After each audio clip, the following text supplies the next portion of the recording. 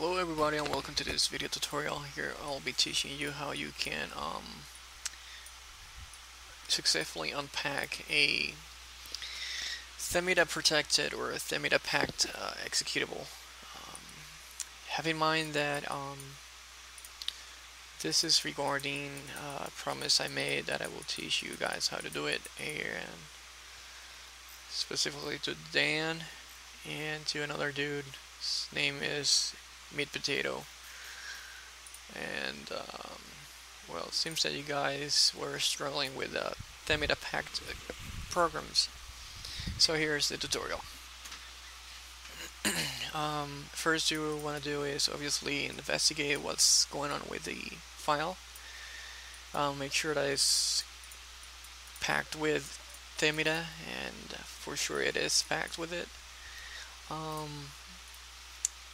Some characteristics of Themida is that first last two sections in a protected executable are always encoded with a random string name.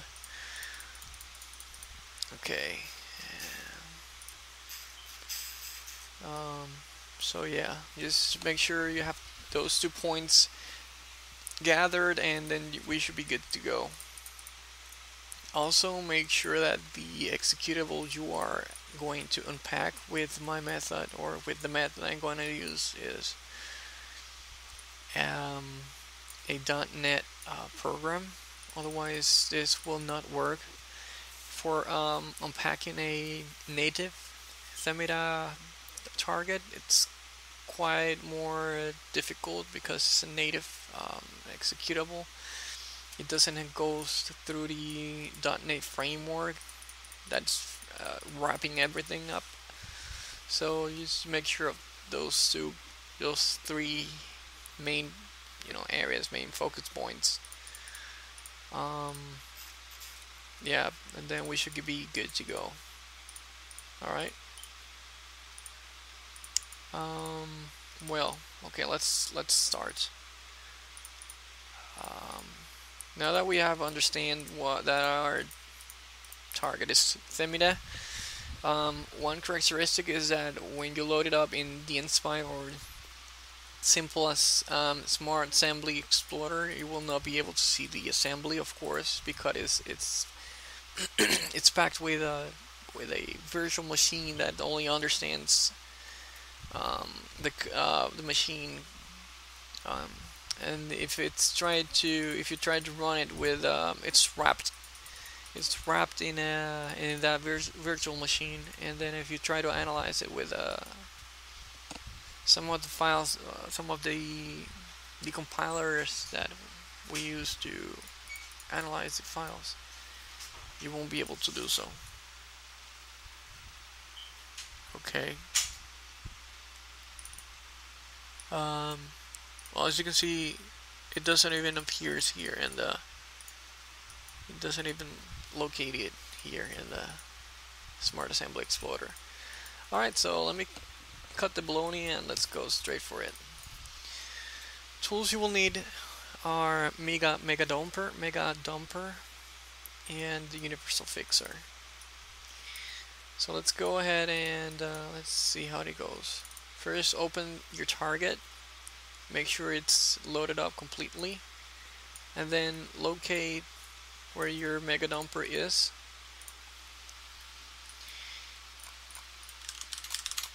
And just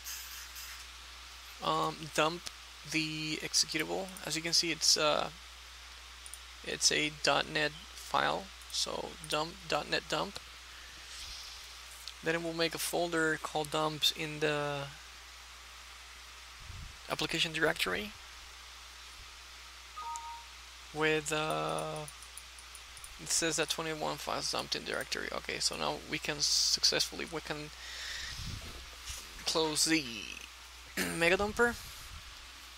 Now let's check how the dump is working. Okay, so as you can see, the dump is not working because the alignments of the virtualization of the Themida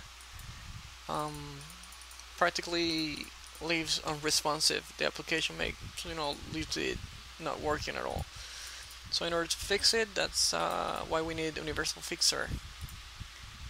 So let's go and open up Universal Fixer, and let's remove all these .NET options, net.NET.PE and .NET, and let's just simply load the assembly onto the fixer and then click on a button that says Fix Assembly.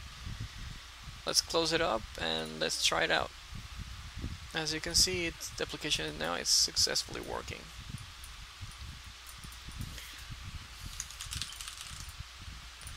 Now you can successfully open it up in how do you call it? Whatever decompiler you like to analyze your file. And ultimately here it's the Unpacked file. It looks like this. It will look like this if your file is protected with something else, and it will not look like this if your file is not obfuscated or whatever. I have obfuscated this little file from before, so I obfuscated it with EAZ Fuscator, so it will look like that, all scrambled. But if the author or the developer didn't use any other obfuscation previously, he used Themida, then you should be good to go. Then the file should be ready for analyzing, and then you should have no problems with obfuscations whatsoever.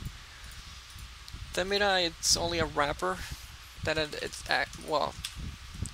not a wrapper per se, but when dealing with .NET applications, it acts like a wrapper. So yeah, once you dump everything, you will practically have the .NET assembly. And then afterwards, what you need to do is just go with the Universal Fixer and then remove all the .NET options, and then drop the file in it, click the Fixed Assembly, and then it will give you the Fixed Assembly here with this with this suffix. So then afterwards you will have the file working. Alright, so yeah, that was my tutorial, and I hope you learned something today. That's it. Bye bye. Take care.